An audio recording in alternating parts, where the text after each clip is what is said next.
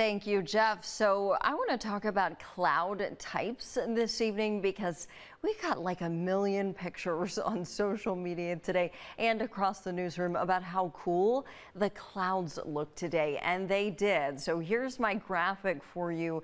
We had today what we call high thin cirrus clouds. You see that in the top left? Those are those really wispy clouds today. Did you see them? And then there were kind of like some puffy cotton ball clouds mixed in. That's those altocumulus clouds in the mid levels. And when we get those low lake effect clouds, those are generally stratocumulus clouds. Sometimes we get low stratus clouds that look like big blankets. Then in our cumulus category, we do have high cumulus clouds. We call those cirrocumulus. You've probably heard of thunderstorm clouds or cumulonimbus clouds. I mean, there are so many types of clouds. Look, many of them are not even on this graphic, but I wanted to show you this because of all the pictures we got today of those wispy thin clouds called cirrus clouds. As you see on the graphic, those are made of little itty bitty ice crystals. So thanks for your pictures, everybody.